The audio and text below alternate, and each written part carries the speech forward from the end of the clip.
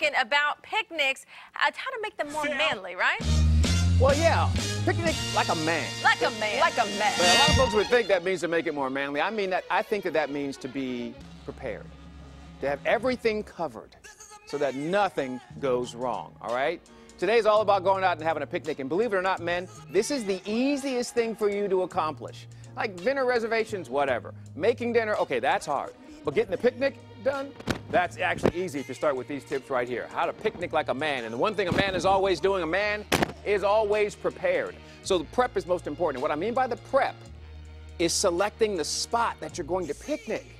So today it's going to be around 88 degrees. What's that? Who?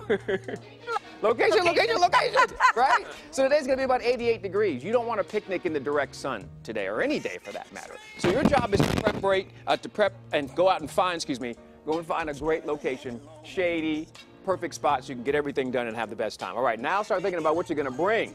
All right? Another reason why the picnic is so easy to nail, the food is super, super simple. Finger foods are the best. You heard who Lisa talk about. She wanted a fruit salad or something of this nature. And then the one thing that you can always bring that everyone usually likes, easy to deal with, is fried chicken. Because if it gets cold, it's fine. If it sits out there, it's fine. You know what you don't want to necessarily bring? Potato salad. That's not so good out in the heat. So the food can be super, super simple. And it makes it really, really enjoyable if you always bring something, finger foods, vegetables, fruit salad, fried chicken, easy breezy for everybody to eat that. Number 3, the drink. Now, you can, wine, easy to do on a picnic, right? Bottle of wine, everybody's happy. Maybe you want to bring some beers out, okay, a whole different situation. But I suggest you add a personal touch and make a beverage of that particular season.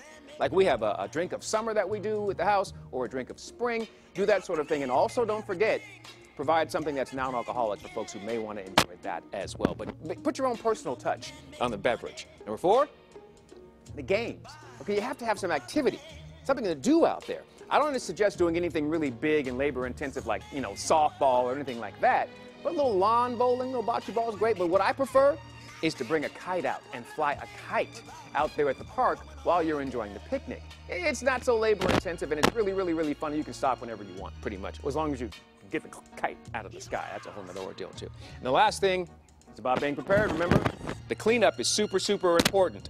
And in this particular case, some plastic storage containers are going to be your absolute best friends. Also, don't forget, bring some trash bags with you and Ziploc bags as well, because you want to leave that park in the same pristine condition in which you found it. This is how you picnic like a man. That means you are prepared, you have everything covered to have a great time and get out of there, clean up, and no one knew you were there.